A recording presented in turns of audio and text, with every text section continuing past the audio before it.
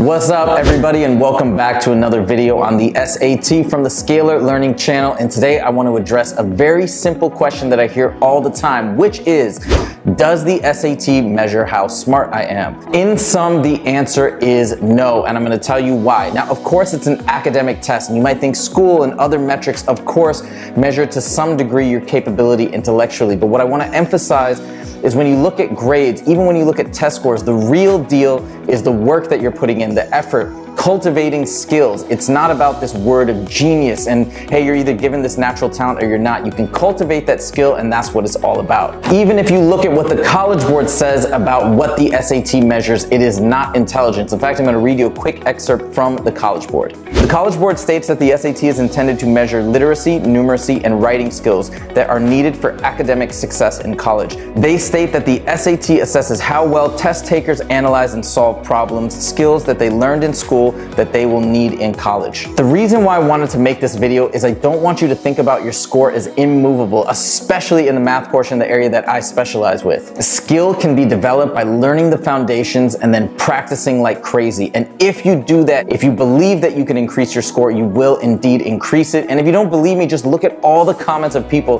that have commented on this channel, sharing their stories about how much their scores have improved. I hope this notion gives you motivation and encouragement to prep as hard as possible. Look at the free resources that you can find out there on Khan Academy, on this channel, all over the place. If you can swing it, find a tutor, find an advocate, find somebody that you can work alongside with to improve your skills and learn the materials that you don't understand. I hope you enjoyed this video, and if you did, please click that like button. And if you want to see more from the Scalar Learning channel, make sure to click subscribe. Thank you guys so much for joining, and I'll see you in the next video. Take it easy.